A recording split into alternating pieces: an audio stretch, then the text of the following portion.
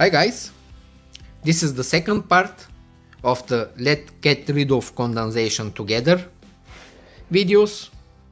For the purpose, as you know, in the first video I already presented to you this headlight with condensation issue, and I already pointed out two small damages which can be the source of the condensation. And I already stated that the previous owner of the car has made a wrong diagnosis, and thinking that the headlight lens is not sealed properly, the previous owner has added silicone all around the lens, but apparently this wasn't the real source of the condensation, and the condensation issue wasn't solved. As stated in the first video, I drove your attention to these two small damages and stated that most of the time, not to say over 90%, the lens is not the guilty one for the condensation, but usually there are always some small damages at the headlight. Now, in this second part, we will make a double check for the condensation source via a bubble bath, or if you can call it soap bath.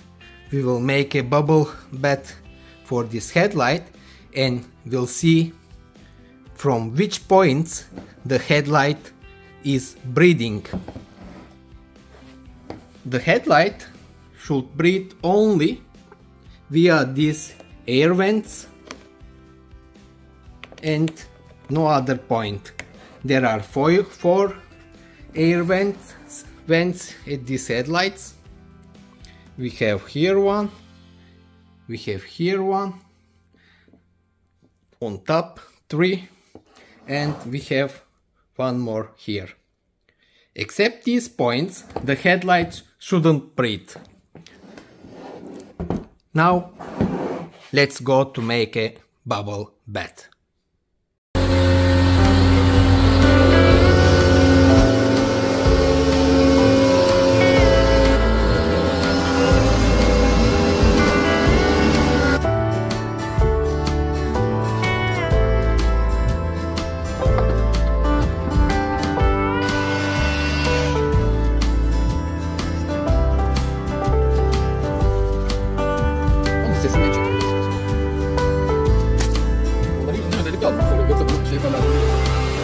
Şimdi adım açıklıyorum.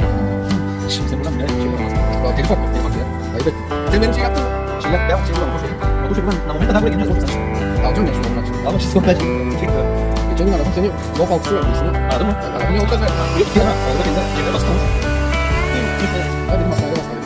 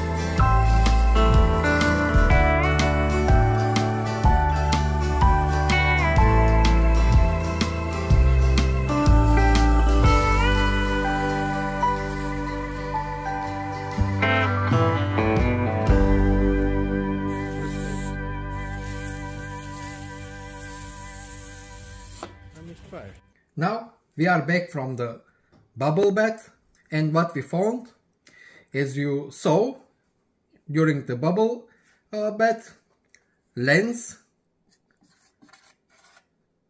is okay, the ceilings are okay.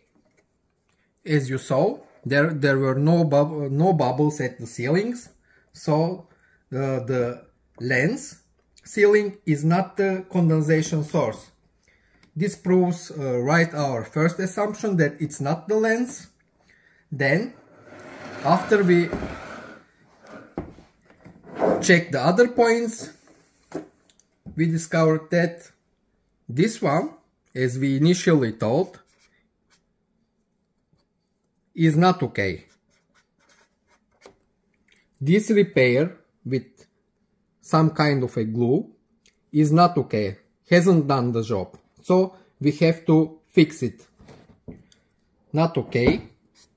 Then we had another damage here. We should address this small hole as well. This is also a source of condensation because the headlight is breathing from there. And then what we found actually as an additional concern was the cover caps. These cover caps has a wear and tear during the last more than 10 years actually. The rubber, the sealing of the covers has a deformation, so they are not sealing properly the headlight, and as you saw during the bubble bath, these should be addressed. The headlight was breathing also from the covers, from both covers, although the top cover was more problematic, but also at these points you saw that this cover also has a old seal, is not sealing the headlight properly anymore, and this should be addressed. I will tell you in the third part what should we do, the trick to solve the issue with the covers. In this video I am just confirming the weak points of the headlights. So in the first video we addressed only two damages. First one was this small damage, a small hole.